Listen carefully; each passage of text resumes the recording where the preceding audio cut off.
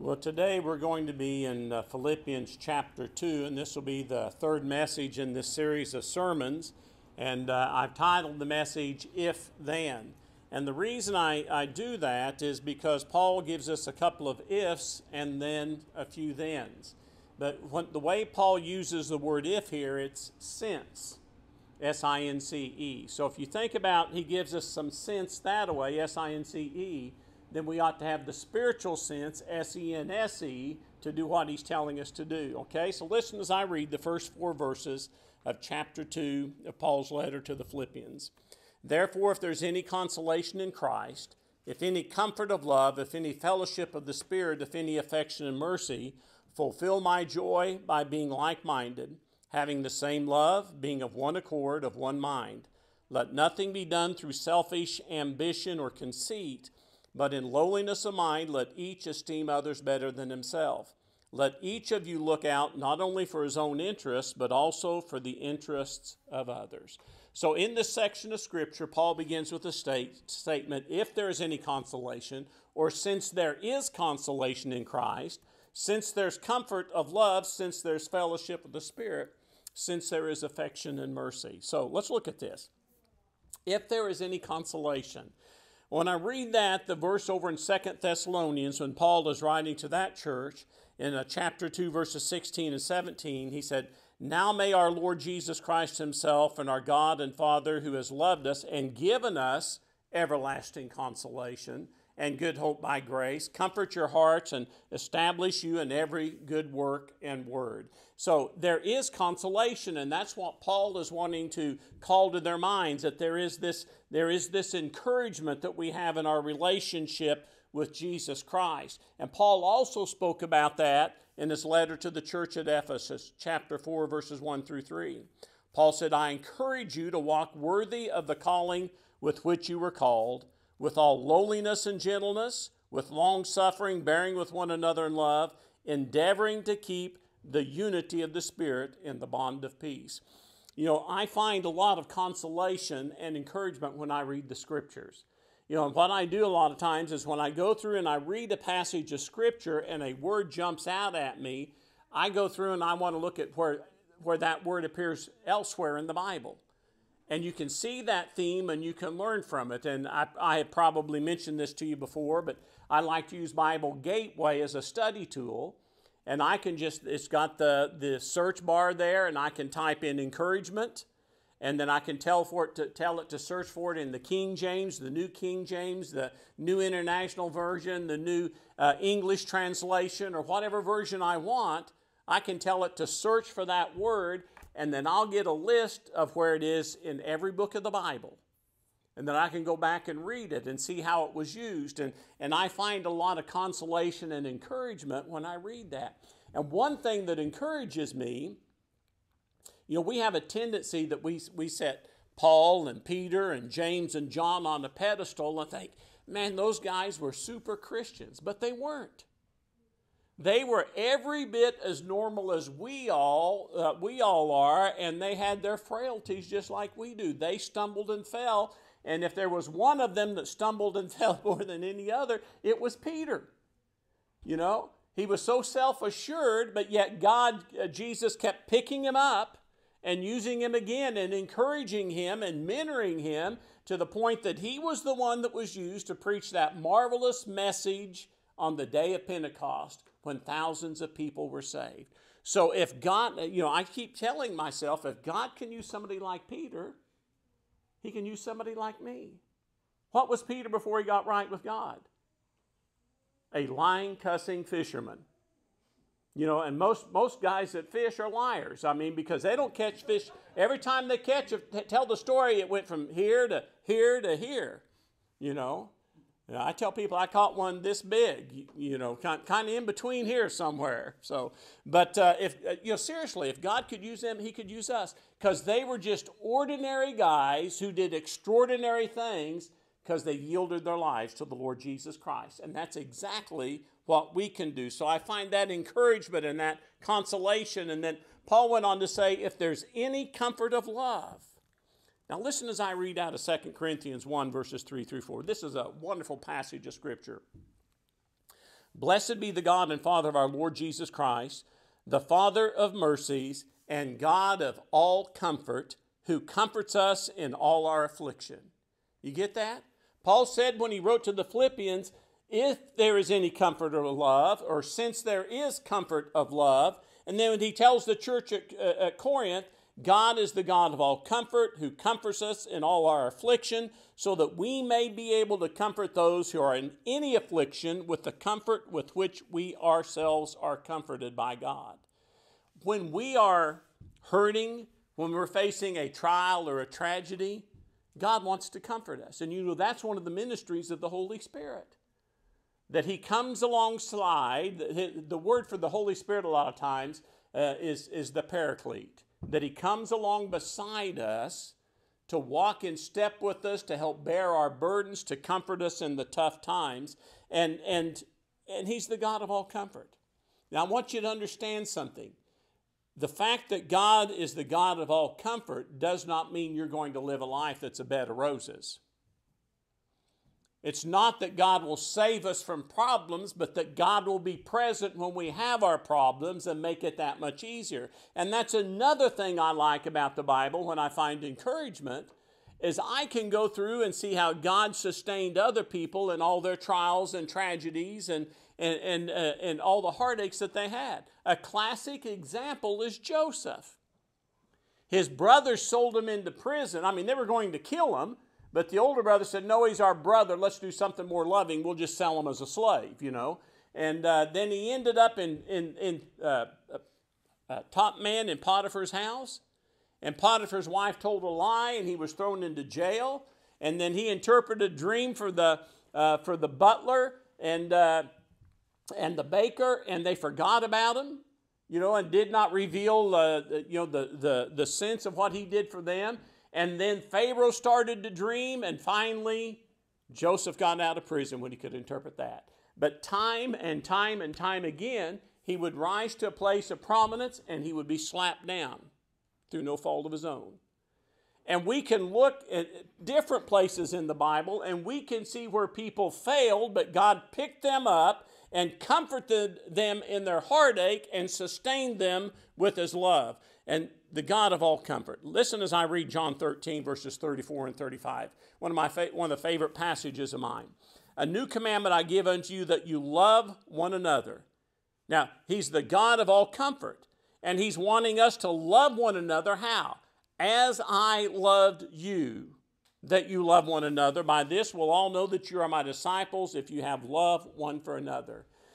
We are to be a comforting presence wherever we are. And we comfort in different ways. You know, when you were raised, you probably found comfort from your dad in one way and comfort from your mother in another way. And we all have gifts, talents, and abilities, and we interact with people in different ways. I told you in a prayer time about my neighbor coming across the street and telling us about his wife dying.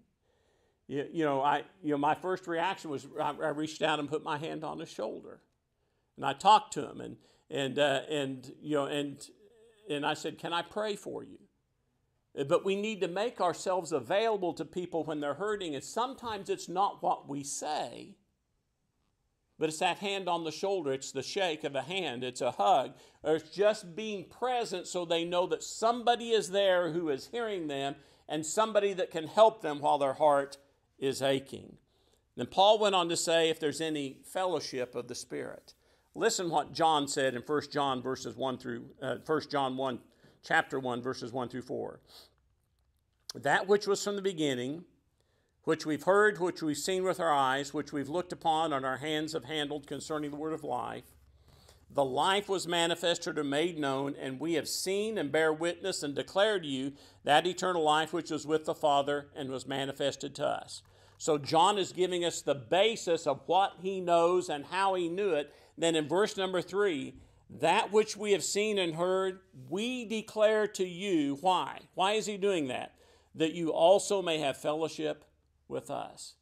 He said, this is the basis of our fellowship with one another. And he said, truly our fellowship is with the Father and with his Son, Jesus Christ. And these things we write to you that your joy may be full. You want to have joy and fellowship with God? And fellowship with the Spirit?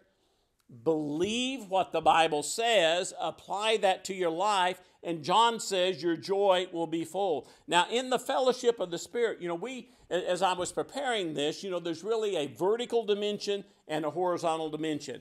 This cross right over here, over my left shoulder, it's got a vertical dimension and a horizontal dimension. And when we think about it, that vertical dimension of the cross is when Jesus died to save us and to make fellowship with God possible. That horizontal dimension of the cross is once we become Christians, we're to have fellowship with the household of believers, the household of Christ. And that's how the church thrives, and that's how the church grows. John went on to say that this is the message we've heard from him and declare to you that God is light and in him is no darkness. If we say that we have fellowship with him and walk in darkness, we lie and do not practice the truth. You see, that vertical relationship has to be right with God so that we can live in the light instead of the darkness on that horizontal plane. But he went on to say, if we walk in the light as he is in the light, we have fellowship one with another, and the blood of Jesus Christ, his Son, cleanses us from all sin. Then Paul said when he wrote that letter to the Philippians, if there's any affection and mercy. Now, you probably know by now that I really like the book of Psalms. I read it a lot. I read it almost daily.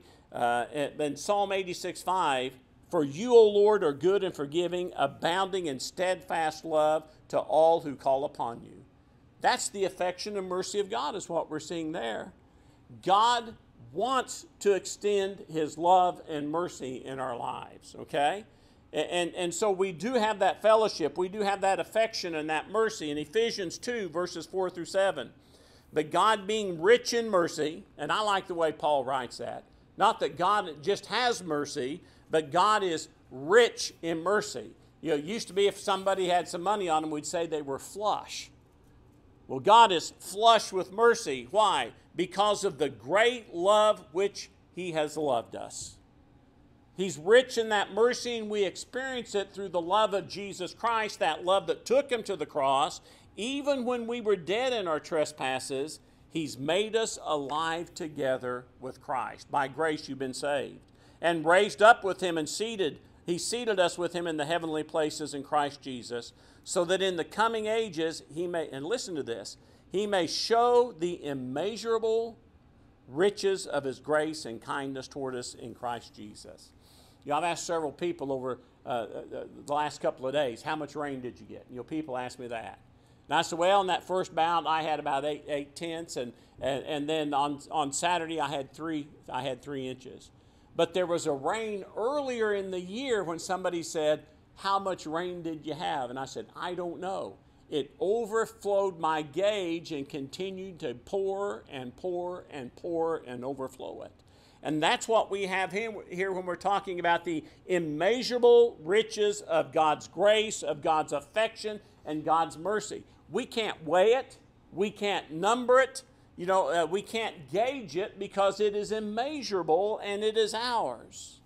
Then Paul went on in the second verse, and he said, fulfill my joy by being like-minded, having the same love, being of one accord, of one mind.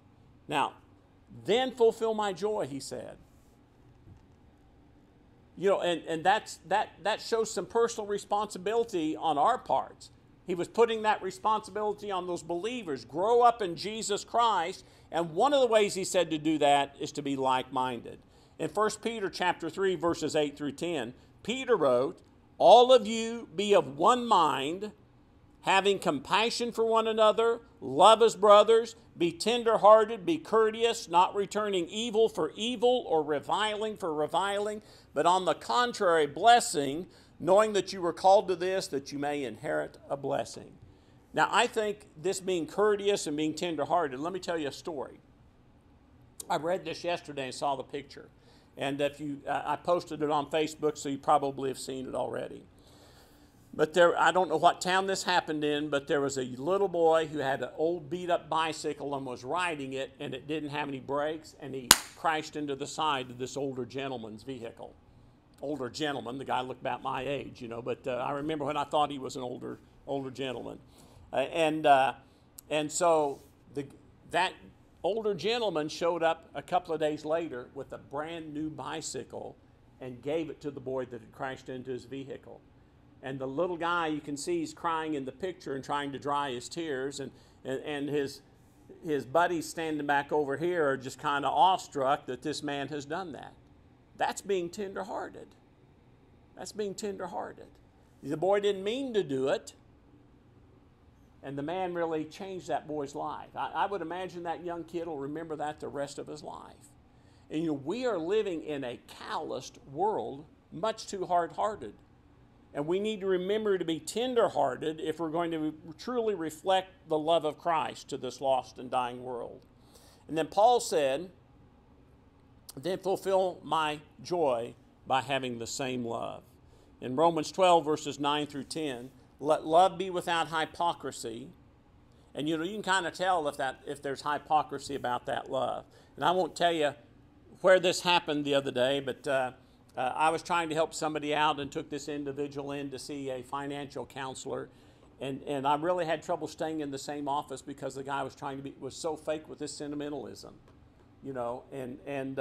But you can tell if that love is genuine. That little boy knew that guy's tenderheartedness was genuine when he gave him that bicycle. But Paul said, let love be without hypocrisy. Abhor what is evil, cling to what is good, be kindly affectionate to one another with brotherly love, in honor, giving preference to one another. Now, let me tell you what abhorring evil looks like. My younger brother, Buster, could not eat a green vegetable. And whenever we had green beans, all my parents had to do was say, Buster, and this was the routine. I mean, there were 8 of us kids, and so we had to eat what was on our plate. And the Pop would say, eat a little bit every time and you'll learn to like it. And if you would argue with him, he would say, you'd be surprised what you could eat if you were starving. And he knew because he'd been in a POW camp. But here's what abhor what evil is. Buster would just reach in and he'd get one green bean and put it on his plate. And then when he opened his eyes, he would start gagging. And that ought to be how we are when it's about evil. It just gets us in the gut. Is something that we cannot stand and that we want absolutely no part of it, and cling to what is good. If we had chocolate cake and homemade ice cream, all of us kids were dipping that up. You know, we were wanting to hang on to that. So we cling to what's good, we abhor what is evil, and notice what else he says. Be kindly affectionate to one another with brotherly love, in honor giving preference to one another. We need to lift each other up that way. Now I want to read the same verse for you out of the way J.B. Phillips translates it. Let us have no imitation Christian love. Let us have a genuine break with evil and a real devotion to good. Let us have real warm affection for one another as between brothers, and a willingness to let the other man have the credit. Now that's a pretty good translation, but when he says a real warm affection as between brothers, he probably didn't live in the basement with me and my brothers, so because sometimes our affection for one another wasn't real close, unless somebody else entered the picture and started giving one of the brothers a hard time. But I think that's a good. No imitation Christian love, a genuine break with evil, and devotion to what is good. Then Paul went on to say, we've had our ifs, if. Now here's the then. Then fulfill my joy by being of one accord and of one mind. Now earlier he'd spoke about being like-minded, but we're going to be of one accord and one mind. That means we will all be like clocks and strike at the same moment. Now, if you've ever been in a house that had several cuckoo clocks and they all strike at the same moment, that's very interesting to hear. But I've been in some houses that you'll have a cuckoo clock go, and then a few minutes later another one go, and another one go. But he's saying what that word means is like clocks that strike at the same moment, and there is power in that. And there's testimony in that. And it's something that God can use when we work together in harmony towards a common goal. You know, there's an old cliche, and some people said that St. Augustine came up with this, but I've read other people that disagree and said it was some other church father. In essentials, unity. In non-essentials, liberties. In all things, charity. But the basis of unity is truth. And that truth is what we get from God's Word. You know, there are some people that believe truth is relative and subjective, and there's others that believe truth is absolute, and it's based on the character of God and the integrity of His Scriptures. Jesus said to the Jews who had believed in Him, "If you abide in my word, you are truly my disciples, and you will know the truth, and the truth will set you free." And I believe that with all my heart and all my soul. Because when I heard the preaching of God's Word and when I read God's Word for myself, I realized I was a sinner and in need of a Savior, and there was a freedom there when I gave my life to Jesus Christ that I had never known before, and a satisfaction that the world could not give me. But He said, my Word is truth. In 2 Timothy 3:16 through 17, Paul said, every Scripture is inspired by God and is useful for teaching, for reproof, for correction, and for training in righteousness, that the person dedicated to God may be capable and equipped for every good work. God gives us what we need in His Word to live His life and to obey His commands. And then Paul said, then let nothing be done through selfish ambition or conceit, but in lowliness of mind, let each esteem others better than himself. Nothing done through selfish ambition or conceit. You know, we're living in a my world, and we want ours right now. This is the opposite of being of one accord and of one mind. And notice the structure of the verse. It does not say ambition is selfish. But he says there is selfish ambition. But ambition itself is not selfish. There's nothing wrong with the right kind of ambition when it's focused on glorifying God and serving Him with our God-given gifts, talents, and abilities. But American culture is afflicted with a pervasive sense of entitlement. Far too many people believe I'm entitled to live a happy and carefree life free of all restraints. Or I'm entitled to possess whatever I desire, whether I can afford it or not, and if it isn't provided for me, I'll just take it. Others believe I'm entitled to have the perfect job, to live where I want, to be paid a high salary on the first day on the job. Entitlement creates an inward, self-focused, self-centered person who is full of conceit. And conceit is an excessively favorable opinion of one's own ability and importance. And Paul said we're to have no selfish ambition.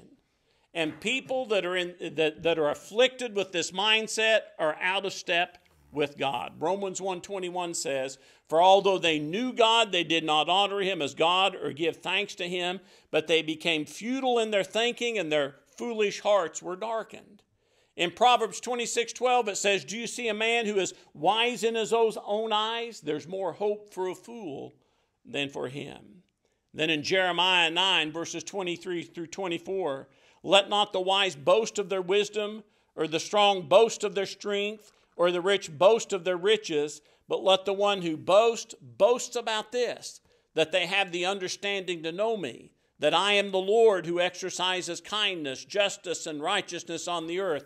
For in these I delight, declares the Lord. He wants us to glorify Him and give Him the credit instead of walking about with a haughty spirit and the wrong kind of ambition. He said, but in lowliness of mind, let each esteem others better than himself. Let each of you look out not only for his own interests, but also for the interests of others. And when we do this, this is the opposite of conceit. In 1 Timothy 1:15, Paul said, this saying is trustworthy and deserves full acceptance.